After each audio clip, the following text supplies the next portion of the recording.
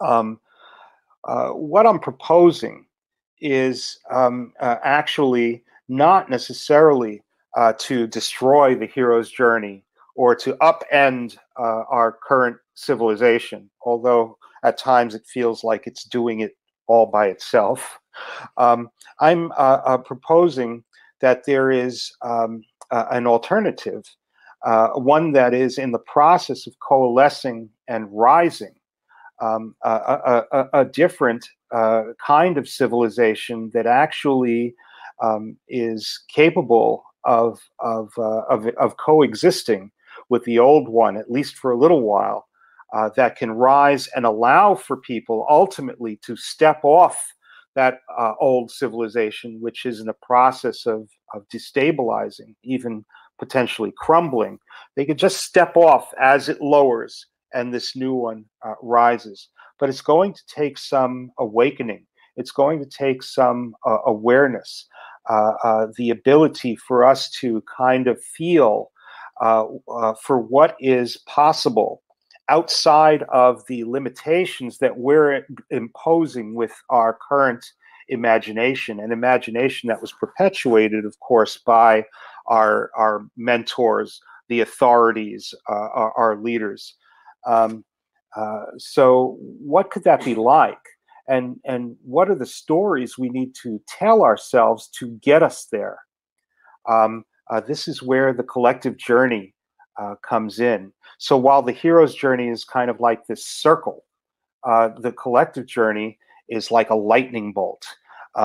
Collective journey narrative is everywhere almost at once. It has a beginning and an end, but it also can cover so much. It's not linear, and it's intense, and it realizes what can only be imagined.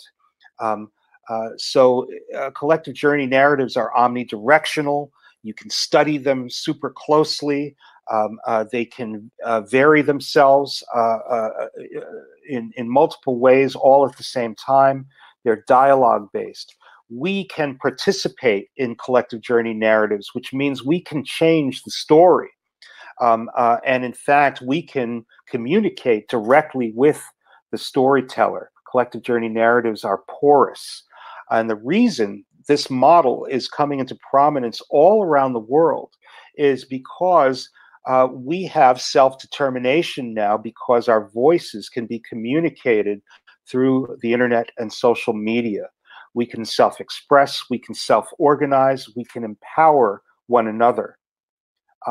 So when you talk about collective journey narratives, you are switching from you, meaning an elite few communicating with the masses and essentially defining their reality, to we, the audience and the storyteller, propelling themselves forward and opening up possibilities.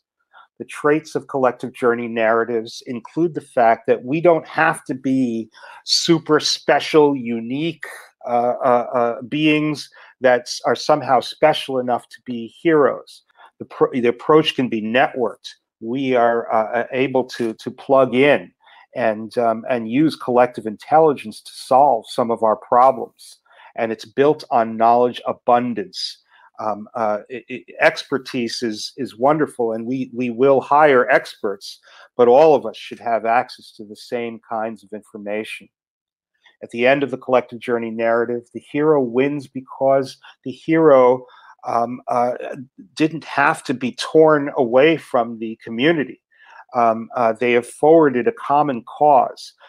Each member of the cast has stepped forward, done their piece, and stepped back.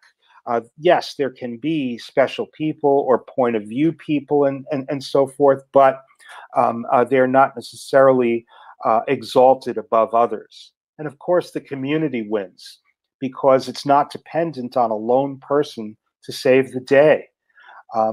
Yes, there can be heroic individuals, but they can blend back into the community, and the community was not dependent on some single entity to save it.